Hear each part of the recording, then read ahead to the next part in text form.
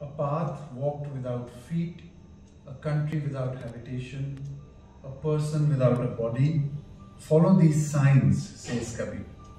So Kabir often talks about the idea of Shoonya, and in this Doha and in other Dohas also he talks about this land where Brahma, Vishnu, Mahesh don't exist, where water and wind don't exist, where sun and moon don't exist. And in the very famous song Nahi Harwa, he also talks about this land of the beloved, where none of these things exist. So he is pointing to a space which is beyond the senses, because everything that we perceive, sun, moon, wind, water, everything is experienced through the senses. And he is pointing to an experience which is beyond the senses. And that experience is Shoonya. Now, Shoonya is not just emptiness.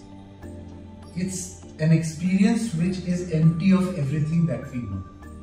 But it doesn't mean it's empty of everything.